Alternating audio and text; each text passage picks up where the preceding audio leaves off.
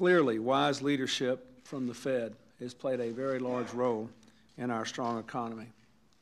That is why today I am pleased to announce my decision to renominate Alan Greenspan as chairman of the Federal Reserve Board.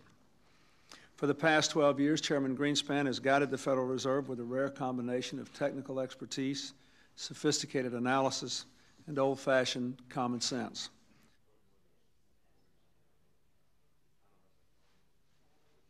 Mr. Chairman.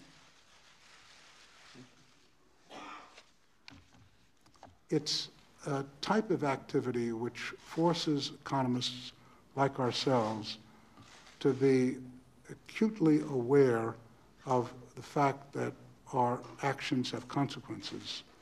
And it's crucially important for us to try to determine in advance what those consequences are.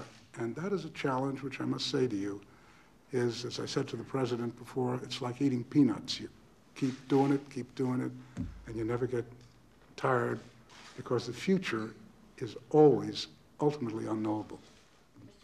Helen, can you clarify your previous statements on the stock market?